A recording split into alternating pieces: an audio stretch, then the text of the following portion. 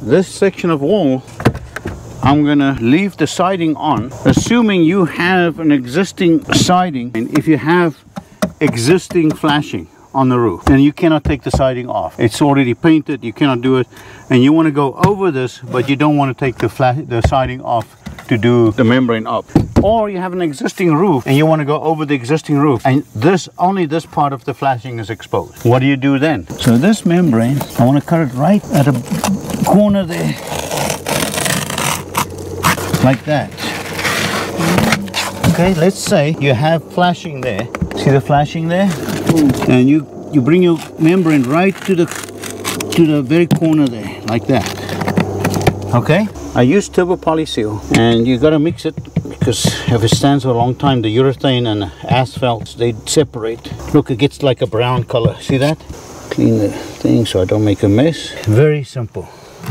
I paint it right underneath there into the corner, like that. See there? And you can see there's an opening right there. Water would get in there. See there? So you gotta really make sure it's sealed. And I think we can cut a fleece. Yeah, we gotta cut the fleece. So you put your turbo poly seal, paint it like that, a nice thick coat, just like that.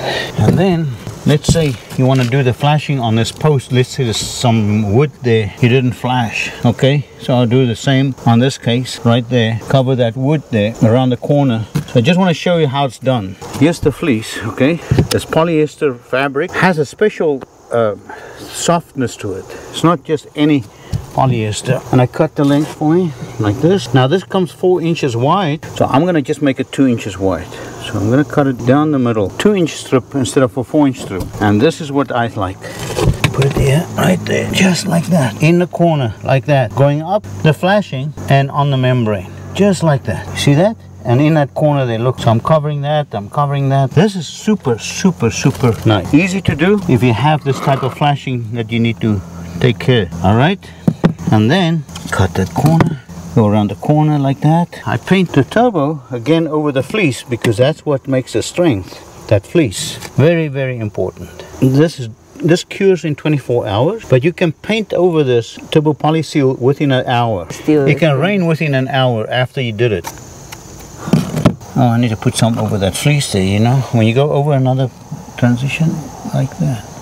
See that? And you put it over the fleece, just like that. Look. Beautiful. Cut this to make the corner, just like that. Look, beautiful. This is the unbelievable product. I do all my flashing with this everywhere. I never have to worry about leaks anymore because of material not working or transitions. Look at it. That's it. And then you remove the tape, just like that. And voila, the flashing is done. Right, so this is 4 months later, and you can tell how it looks like around this flashing I did. You can see it's very nice, clean. Look at it, beautiful, solid.